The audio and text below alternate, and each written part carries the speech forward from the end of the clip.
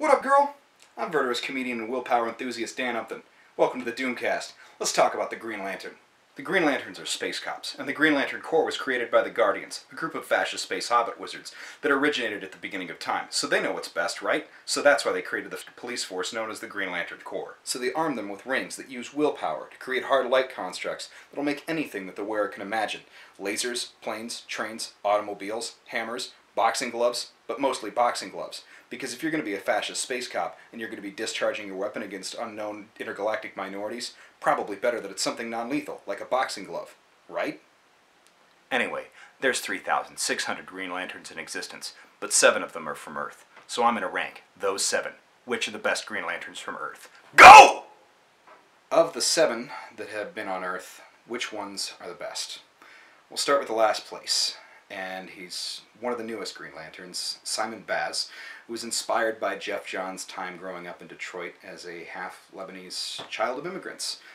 Simon Baz is a Muslim who was wrongfully accused of being a terrorist and was given a Green Lantern ring, but hasn't done much yet. Also, curiously, Simon decided that he needed a gun as a sidearm, just in case the ring failed him. Because, you know, when you're flying in space or underwater, you're going to need a gun to shoot the water or space into submission to keep you from suffocating. Oh wait, there's no water in either, so your gun's not going to fire. I'm not really sure exactly what he thinks he needs to do with the gun, maybe for the same reason that most people think that they need a gun. In any case, guns are stupid in the hands of Green Lanterns, and when you already have the most powerful weapon in the universe. Simon Baz hasn't done too much of anything quite yet, so he ends up in last place. Next is Jessica Cruz. She got the powers of Power Ring from Earth 3 when that character lost his arm, died, and the ring that possessed him, which feeds off of fear, came and found her unable to leave her apartment. She fought in the Dark Side War alongside the Justice League, which is a heck of a lot more than Simon Baz has done, and as a result, after giving her life, was revived by a Green Lantern ring. The Corps needed another Green Lantern, apparently, and so it chose her, and that makes her number 6. Guy Gardner was introduced in 1968 and named for legendary comics creator Gardner Fox. He's hot-headed and hot-tempered, and he served as one of the heads of the Justice League International during Keith Giffen's legendary run, which you should read. But he's currently in possession of a Red Lantern Ring of Rage, and because he normally sports a bowl cut or a terrible mullet, I'm not giving him a very high rank in this list. John Stewart was the face of the Green Lantern Corps and Earth's primary Green Lantern in Justice League and Justice League Unlimited, the cartoon series that happened in the early 2000s. Because of that, he's very well known. He was chosen because he was an architect and later retconned to be a Marine Corps sniper. And because of that, he's quite a heavy hitter. Most of his constructs are very military in nature. He was created by Denny O'Neil and Neil Adams, who are both legends in their own right. And his run as a Green Lantern has been fraught with a lot of loss. Namely the destruction of the entire planet of Xanshi and all of its inhabitants, as well as the death of his spouse, Katma-Tui. However, Green Lanterns are not strangers to loss, and he does overcome great fear. Alan Scott's the OG, Earth's original Green Lantern. He was created by Martin Nodell and Bill Finger, the original Batman artist, in 1940, and his ring didn't run on willpower, but rather on magic, and it was forged from a lantern that was also forged from a meteorite that was later retconned to be a meteorite called the Starheart that actually ended up inside of Alan Scott and allowed him to wield his magical powers but also never to age. He was a core member of the Justice Society and its leader and the head of Gotham City's TV station for the longest time.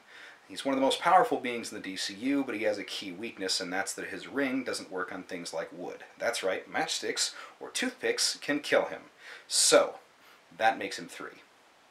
Hal Jordan was created in 1959 by John Broome and Gil Kane, a hotshot test pilot that discovers a dying alien in a crashed spaceship out in the desert and gets a Green Lantern ring and ends up becoming a space cop. He regularly butts heads with the Guardians, who are hyper-authoritarian, and Green Lanterns usually pretty straight-laced, but somewhat liberal.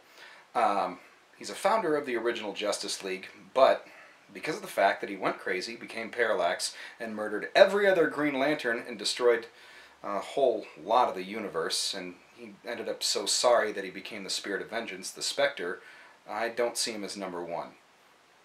Way to be sorry, Hal. After Hal Jordan murdered all of the Green Lanterns And almost all of the Guardians, the last living Guardian, Ganthet, and the only one to ever take a name, gave the most powerful Green Lantern ring in existence to Kyle Rayner. Kyle Rayner is my number one choice for a lot of reasons. First of all, he was the primary Green Lantern in my favorite JLA run, and that was by Grant Morrison. But moreover, he eventually becomes the living embodiment of willpower, which is Ion, and it gives him power to even almost create life. The entire Corps gets resurrected because of him. That is all of the Green Lanterns. And a lot of things change during his tenure as being a Green Lantern and having been a Green Lantern. He's also the only person in the DC Universe to ever be able to wield all of the different color lantern rings, and also the only stable White Lantern.